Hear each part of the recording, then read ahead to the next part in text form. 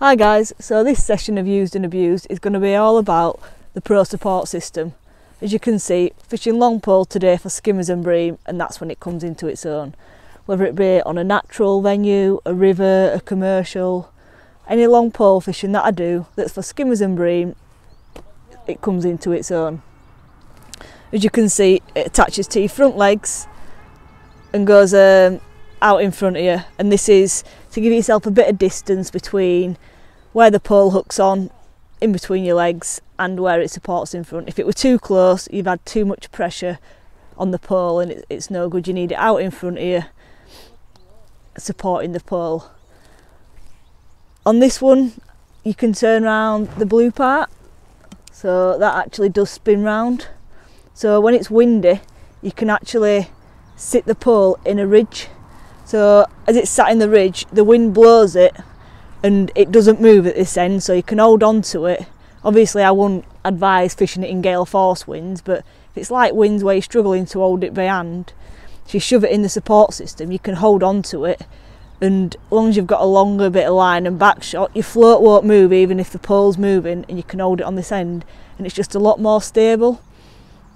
The reason we like fishing it for skimmers and bream is because you need your rig dead static when you're fishing for skimmers and bream on the bottom. So you just want to put your rig out, hold it in the same place and basically forget about it until your float goes under. Plus it leaves me my hands free, I can feed with a catapult, I can have a drink, I can have my sandwiches, do whatever I want, and as soon as it moves you hold on, lift the pole up and the fish is on.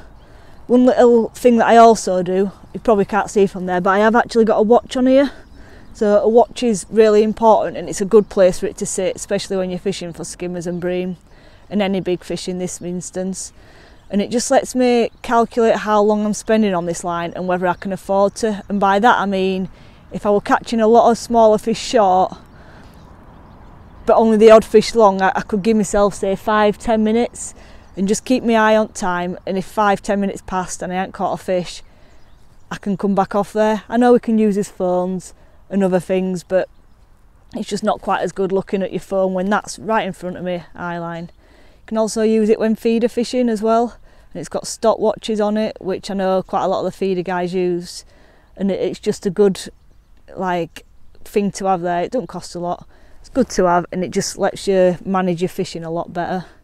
Hope you've enjoyed, and this is the pole support used and abused section.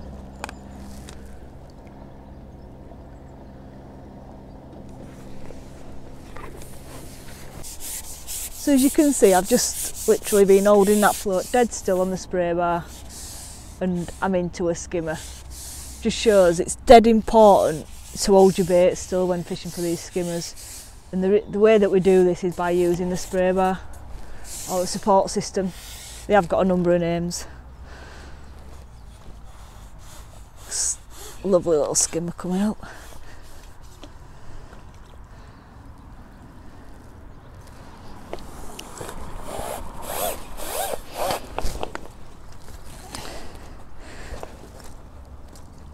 There we go. If you listen to them tips that I've just given you, you can catch fish like that. Hope you enjoyed.